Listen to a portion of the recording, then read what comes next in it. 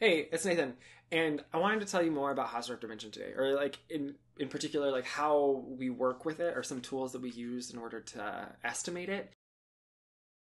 There's certain things about this definition that make it hard to calculate.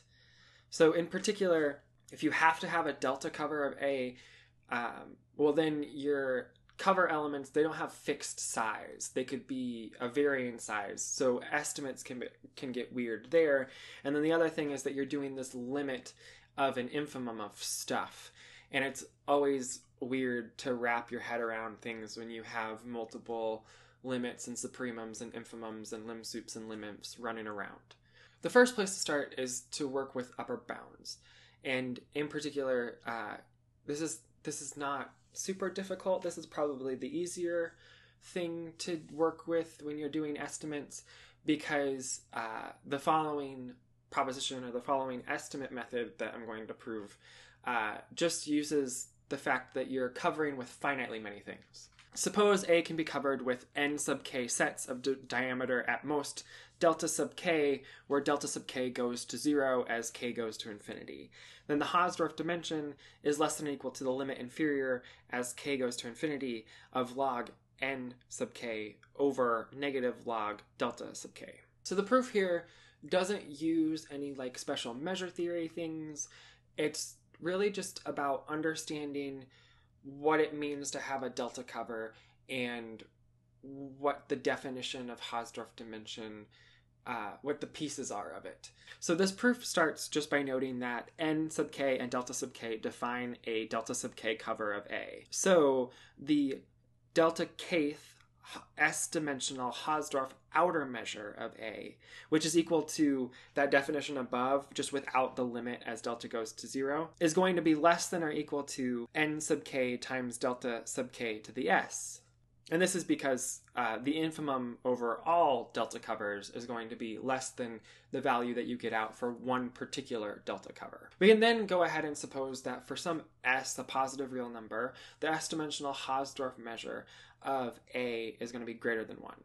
Then, well, for k large enough, 1 is going to be less than the s-dimensional Hausdorff measure of A, which is going to be less than or equal to the delta kth s-dimensional Hausdorff outer measure of A, for k large enough as delta k goes to 0.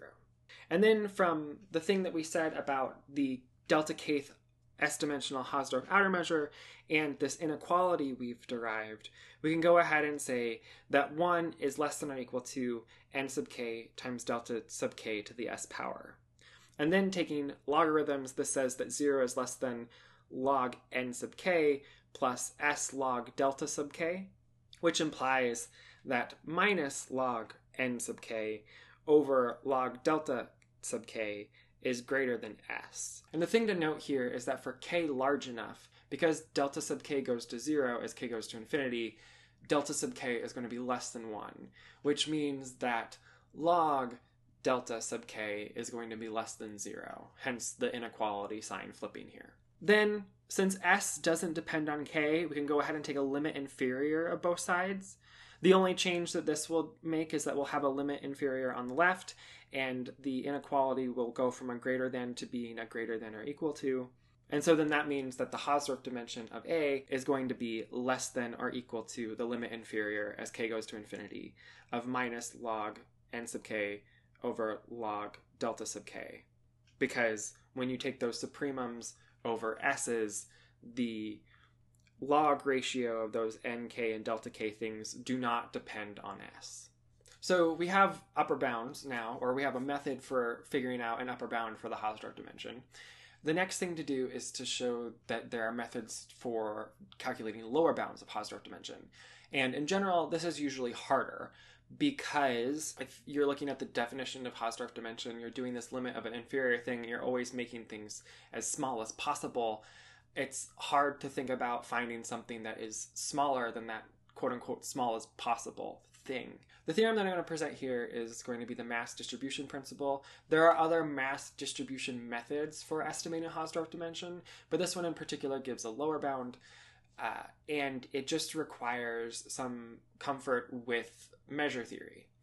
So Let mu be a measure supported on a subset of x with 0 less than mu of a less than infinity, and suppose that for some s greater than 0, there exists a c greater than 0 and epsilon greater than 0, such that the measure of u is less than or equal to c times the diameter of u to the s for every u subset of x, such that the diameter of u is less than epsilon. So if you can find sets within your metric space that are small enough, you can get under the gauge function up to a constant by using the measure of that set, is what this says. So if you fit that condition, that is, if you can find a finite measure that lets you underestimate the gauge function up to a constant multiple by that measure that you're working with, then what the theorem says is that the s-dimensional Hausdorff measure of A is going to be greater than or equal to mu of A over C. And by consequence, the S for the gauge function where the measure does this particular thing is going to be less than or equal to the actual Hausdorff dimension of A. So to go ahead and do this, we start the proof by taking any cover of A that fits the conditions. In this proof, I'm going to interchange delta and epsilon because there's, in the statement of the theorem, the small thing is the epsilon. In Hausdorff dimension, the small stuff is the stuff that's in the delta cover. So I'll be using delta instead of epsilon here for the condition. So if the u sub i's is a cover of A that fits the condition, then A, by definition of a cover, is a subset of the union of all of those ui's.